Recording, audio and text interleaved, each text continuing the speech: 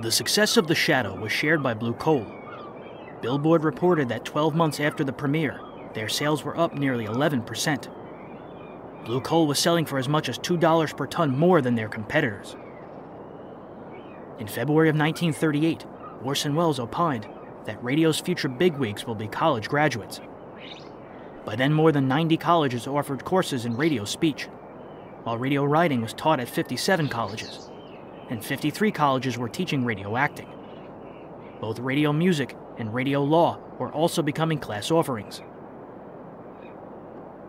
The last episode of The Shadow's autumn run aired on March 20th, 1938.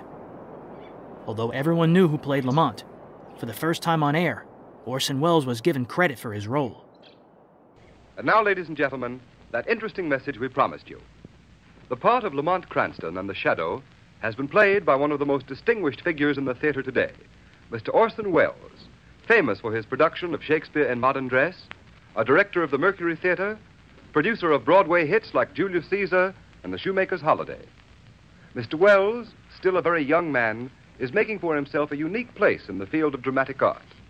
We have been indeed fortunate in having Mr. Welles on our Shadow programs. But now I know all of you would like to hear a few words from Mr. Welles. Good evening, ladies and gentlemen. Words can hardly express my great enjoyment in doing this program for you. And now, before I leave you, I want to thank our sponsors, Blue Coal, for giving me the opportunity of doing this show. I want to thank our cast for the wonderful work they've done throughout our entire season. And above all, I want to thank you, our listeners, for your loyalty. We all hope you've enjoyed listening to the shows as much as we have playing them. You know, in the theater, we can see our audience. We're able to tell how well we're received by the applause we get. But unfortunately, we have no way of knowing how much you've enjoyed us over the air. Wait, Orson, may I make a suggestion? Certainly, Agnes Moorehead, or should I say Margot Lane. There is a way. If you've enjoyed this program and would like to let Mr. Welles and all of us know about it, simply phone your nearest Blue Coal dealer and tell him so tomorrow morning.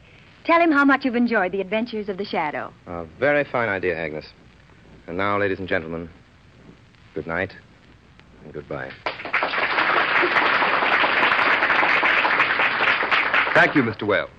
And let's all take Agnes Moorehead's suggestion and give the cast the volume of applause they deserve.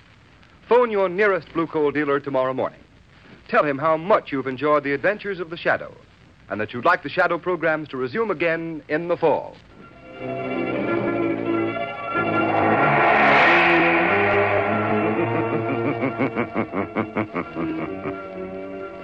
As you sow evil, so shall you reap evil. Crime does not pay. The Shadow knows.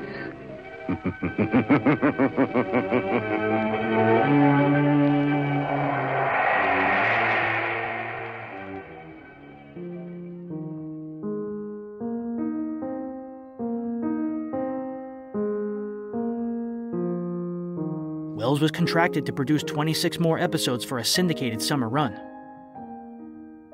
They co-starred Margot Stevenson as Margot Lane. Ironically, the character was named for Miss Stevenson, who was originally supposed to play the role that fall. Goodrich Tires would sponsor the summer run, while Blue Coal immediately signed on for another season in the fall.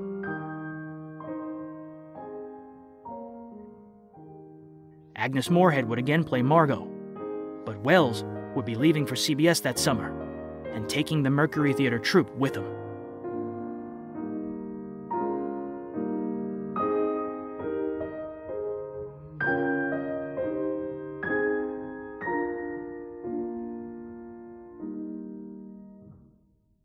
Orson was ready to go on to bigger things.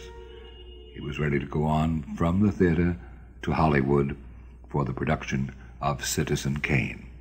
And so we no longer would have Orson, and we were sure the show would go off the air, as I just mentioned, but wonder of wonders, it did not. The program was strong enough to continue with other people in the role of Lamont Cranston. One of the first of them was Bill Johnstone.